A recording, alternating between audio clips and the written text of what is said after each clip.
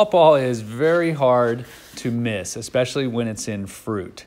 You see these large tropical-looking fruits hanging in a tree in the north, you're pretty likely onto the pawpaw.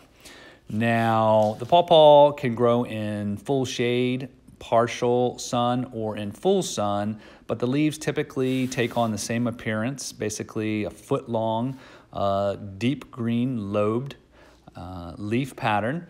But really the easiest way to notice them is in the springtime when they put out these gothic looking flowers, which they put out before they leaf out. So when you see a tree dangling with a bunch of purple gothic flowers, chances are it's the pawpaw. And here is our young food forest. You'll see these pawpaws, which are kept low for harvesting, are loaded with pawpaw flowers. Now this is April in Maryland, and they are coming out looking for their pollinators, typically flies and gnats.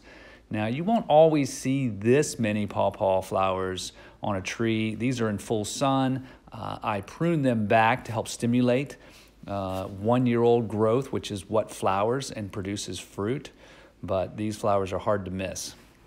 Here's the same food forest in September when we do most of our harvesting of the fruit, and you can see how nicely the leaves have covered up and enclosed the tree, which helps protect that fruit from the sun.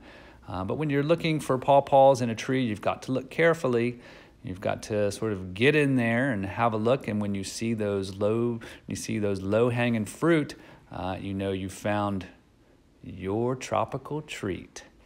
And I'll leave you here with an experience of the exquisite flavor and texture of the pawpaw, which is reminiscent of banana, pineapple, mango. It's an absolute tropical treat. So find you some.